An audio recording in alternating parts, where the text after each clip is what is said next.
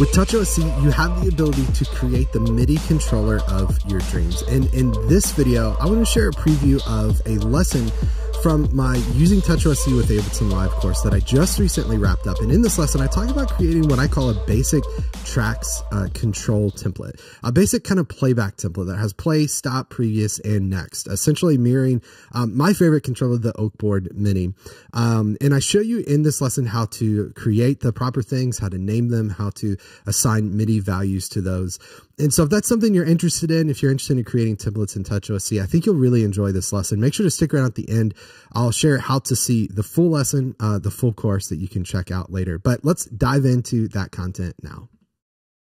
Okay, so I hate to say it, but now that we've got the boring stuff out of the way, let's get to creating and designing our first TouchOSC layout. So I've got my dimensions, my orientation figured out. I'm going to be landscape. I'm going to leave it just to the default size. I'll do 860 by 640 to make it landscape. I have my iPad set up as a client connected to the editor network and using my computer as the server. And I'm going to do this so that I think it's just a little easier to show you as I right click and show you menu commands and things like that. So let's start this process and let's add our first control element. So go over to the computer. A couple ways we could do that. We could right click to add a box, or I could click up here and say, you know, let's add a button. Now, if I want to delete an item, I could right click and hit delete, or I could click on the item and hit this trash can here. Now let's go back. Let's add a button because this is what we're going to be working with primarily. And I've got this placed over here, again, to the left-hand side of this. And I'll show you, I went ahead and just cropped off through the magic of movie magic. It's not great, it's not perfect, but to give you an idea of what this actually physically looks like on the device, just went ahead and cropped in a little bit there so that you could see how much room we have left. Again, it's not perfect, but it's going to give you a basic idea of what we have there. Now, if I have this control, let's say I want to copy it. I could go up here and copy, and then I could click and do paste, and that's going to copy that. Okay. Alternatively, we could right click and do copy, and then we could click on a device and do paste, and it's going to paste on top of there again to paste. We could also select, do Command C, do Command V, and that's going to copy and paste our device, which is great. Okay. And again, anything we want to delete, we can just select here and delete. The other thing I think that's worth noting, particularly about the editor toolbar, we can scale up or scale down our screen here. We can hit fit to fit this to the screen, or we could choose 1:1 to basically see like this is the actual size of what we're creating, which I think is super helpful when you're trying to get that into perspective. Okay, so let's start creating this. Here's what I want to create. I want to create a simple like 4-button playback interface. Essentially something, let's see if I can find it. Oh, it's right here. I essentially want to recreate my Oakboard Mini. Now we've got 2 buttons in the middle here. We're going to skip that now, but I essentially just want play, stop, next, and previous. That's what I'm going to create for this interface here. Okay, so let's walk through how to do that. So let's start. We're going to right click. We're going to do a button here, and we're going to try to find a good size for this. And again, I'm kind of looking at my iPad here to get a good sense of what that should be. That feels pretty good. And I'm kind of going in, I'm looking at my grid here to see how many in I should go. So we're 2, we'll leave like 3 in and 3 there. Okay, so to give me some good spacing. Let's go a little bigger though from where we are. All right, and we want this to be a square. So to make this a little easier, I'm going to click on this, and then let's show you the computer. We'll go over to control, and I want to look at the width and the height here. We're just going to make these even, just to instead of trying to drag to get this, we'll just make it even this way, 260. So I'm going to go back to where I have 3. Okay, so I could see 3 there. I could see 3 there. Okay, so I feel like that's pretty good. That's a really big button. If you could see that, that's a little too big, I think, but that's fine. Okay. So, we're going to make this play.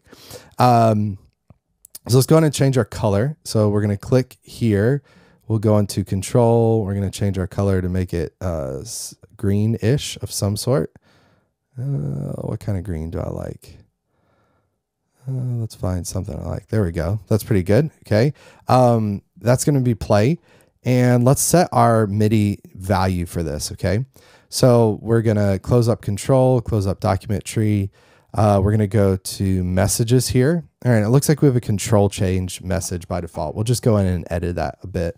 So we wanna go in, type control change. We're gonna change to note on. Channel, this is what MIDI channel we want this to be. We're gonna leave this set to 1. Note, I'm gonna change this from index to constant, and then we're gonna make this note 1, okay? Velocity value, we'll change this to constant. We're just going to make it a velocity of 1. This doesn't matter because we're not creating anything with it. We're just essentially going to use it to control live. Okay. Again, obnoxiously large button, but it works for what we're doing.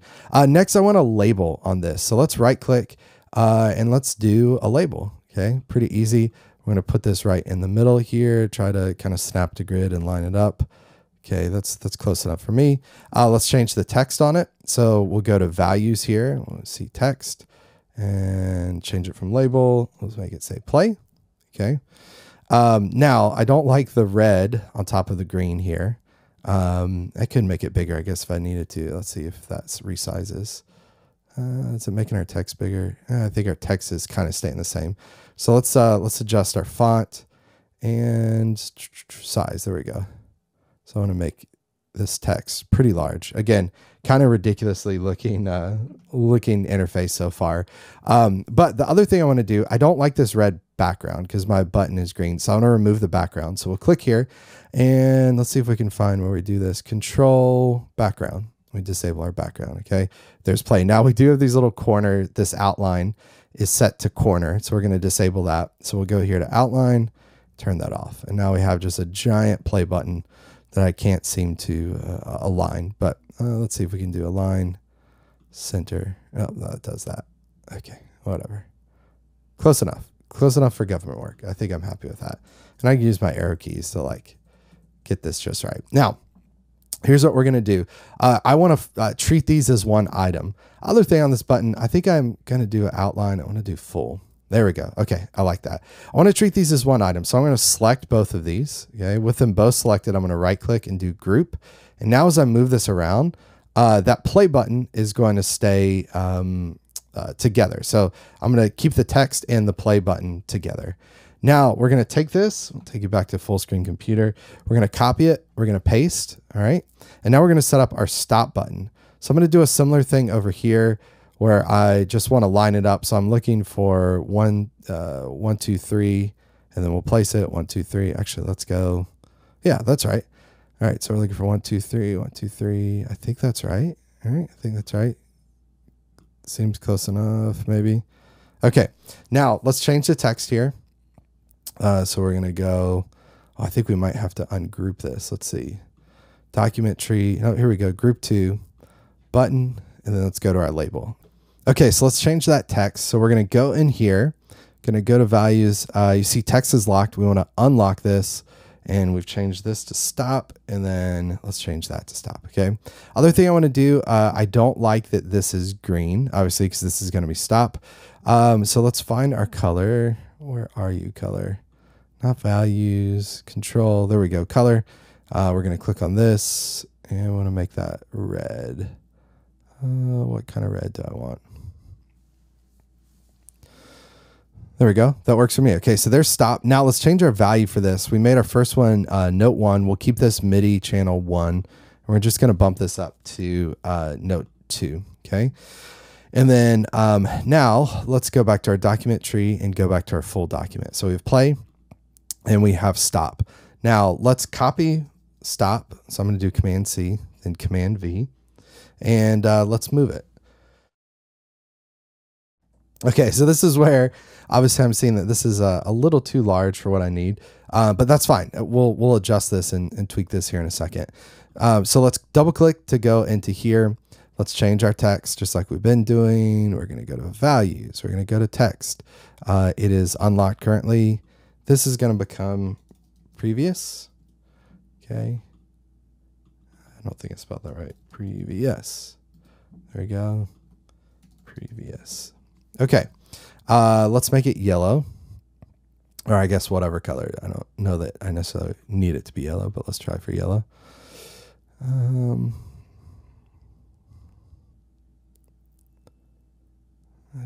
One thing, I feel like the color picker isn't as accurate as I would like it to be, or it's just really hard to like dial it in to get the exact color you want. So let's see what kind of yellow adjacent color I can get, since I'm struggling to find a good solid yellow color. I want a little lighter, but that's more greenish. You know what? Gray it is. We're going to go with gray. So there's previous. Now let's change our MIDI value. Okay, so note 3. And then let's get back, use our document tree to get back here. Okay, so play, stop, previous. We're going to copy, we're going to paste, and we're going to put this here. Again, spacing isn't perfect. I mean, if you look at this, everything's a little big. It's not awful. We'll bring play, stop down, and we'll make it work. It's not awful. Double click to go into here. We'll go to our text.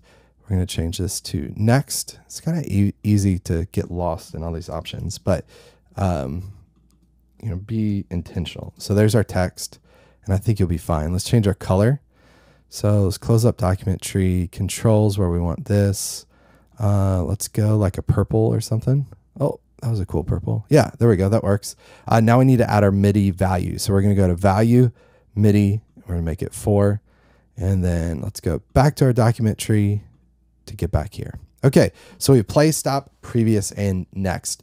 Here's what's cool about this. Let's go back to our super source so you can see this.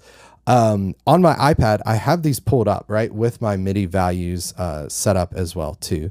So now let's try this out. Everything should be working based on the MIDI mappings that I have set up. Okay, so let's go into live, and it looks like I already had something mapped. So let's do Command M. Let's delete this value. I am connected using TouchOSC Bridge, but whatever your connection type is what your connection type is, right? And by that I just mean, doesn't matter if it's TouchOSC Bridge, if it's on the same machine, this process is going to be the same. So I'm going to click, I'll show you both views here. We're going to click this play button. We're going to press play on our device, and that's MIDI mapped. Okay. Click stop. We're going to click stop on our device. That's MIDI mapped. We're going to hit tab to go over to arrangement view, click previous, and that's MIDI mapped, and then next, and that is MIDI mapped as well too. So now let's get out of this. I want to tweak just the spacing and alignment of this. So we'll go like here, bring that over there. We need that down a little more.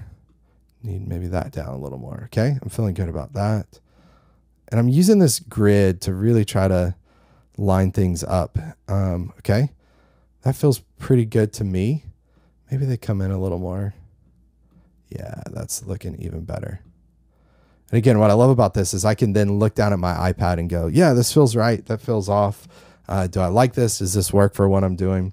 And that feels pretty good. Maybe it's fine. It's close enough. All right. I don't want to spend an entire lesson like you watching me try to get this close, but this feels pretty good to me. Okay. So now let's go back to our iPad.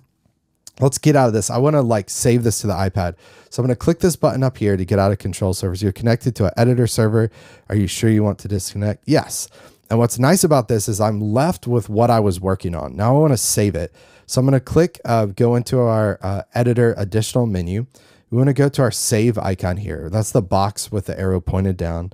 And we want to rename this, and we'll call this simple playback template.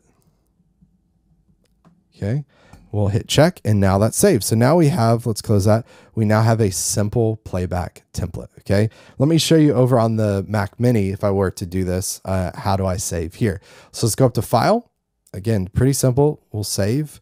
We'll call this simple playback template. Right, and that's now saved over on TouchOSC. Okay, so I hope you enjoyed a look at that lesson from my TouchOSC course. In that course, I show you how to control Ableton Live with TouchOSC, how to design and create your own interfaces, as well as how to control TouchOSC with Ableton Live. So I walk you through how to send MIDI commands to TouchOSC to change pages, to keep faders in sync. If you're interested in TouchOSC, I think you're going to enjoy it. To check out that course, you could head to FromStudioToStage.com/subscribe. subscribe. When you subscribe, you get access to the TouchOSC course, plus every other course I have on the site. Plus, you get credits that you can use in the shop. You get access to the exclusive community, exclusive discounts just for you as a subscriber, plus a monthly call each week, each month, where you can join me and the rest of the from Studio Stage students, where we can talk about anything, TouchOSC, Ableton Live, and I will answer your questions. Now, you can get all of this and you can subscribe monthly or annually. For more details, for pricing, head to FromStudioToStage.com/subscribe. And if this is your first time here on the YouTube channel, do me a favor, hit subscribe to the channel. I post a new video every single day, 10 a.m. Central, every day, Monday through Sunday, 10 a.m. Central. If you like content like this, you'll love the channel. Hit subscribe. Thanks for watching. We'll see you on the next one. Take care, everybody. Bye.